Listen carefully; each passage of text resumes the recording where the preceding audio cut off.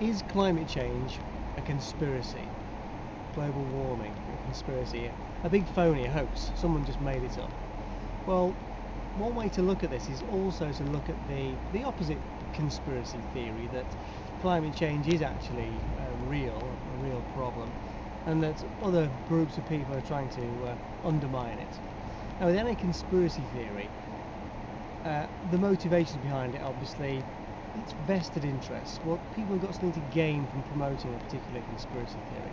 Okay, so the first example. Climate change is a big old hoax. It's all made up, it's phony. Who's got to gain from that? Well, it seems to be maybe, I don't know, groups of scientists protecting research budgets, or I suppose the renewable industry, solar power, wind power, because those things are partly a solution to climate change, so they've got something to gain. So that's number one. So the opposite conspiracy theory, that climate change is real and that other groups of people are trying to undermine it. Okay, well, who's got to gain from that conspiracy? Well, it's the oil, gas and coal industries, it's fossil fuel industries. Because obviously climate change is a big inconvenience for those guys. I don't even attempt to try and put a figure. More than multi-trillion-dollar global industry of fossil fuels. What's after a trillion, a quadrillion? I've no idea. But it's the global economy runs on fossil fuel.